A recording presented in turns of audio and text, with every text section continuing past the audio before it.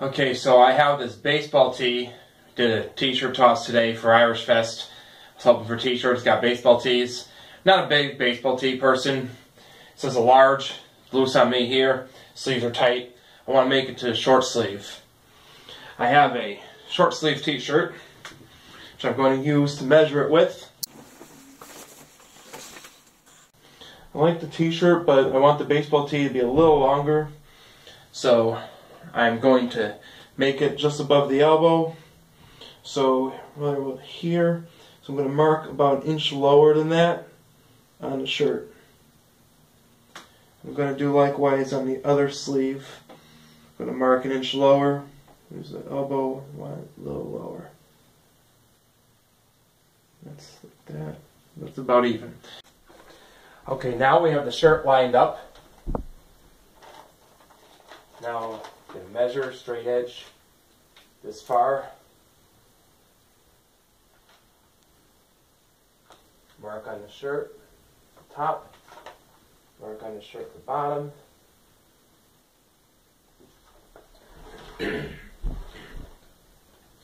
Line up the other sleeve. It's not perfect. It matches. Mark on the top. Mark on the bottom. Doesn't have to be perfect because the cloth will curl, but it should be within a 1/4 inch. Now, just cut.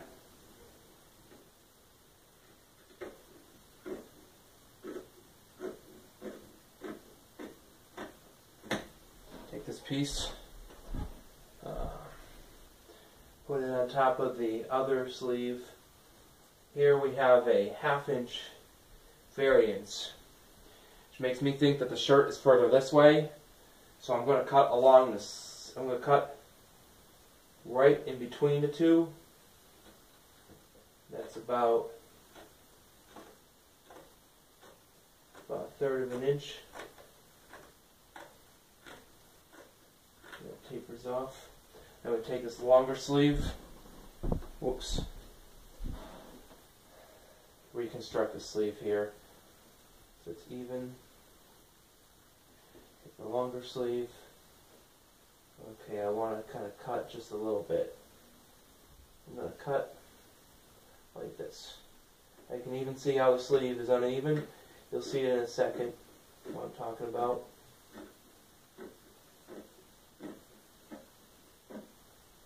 See how this was uneven? Now, I'm going to take the sleeve. I'm going to tease it hard.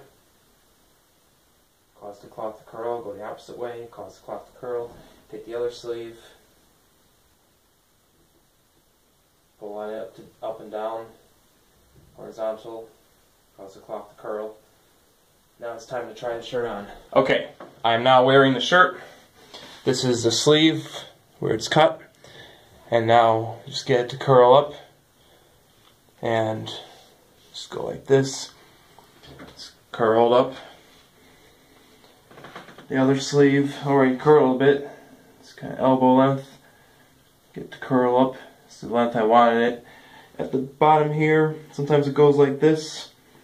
You can just sew it together, or if there's two of these, just tie these two together like you tie a shoe the first way, and just keep tying a basic simple knot.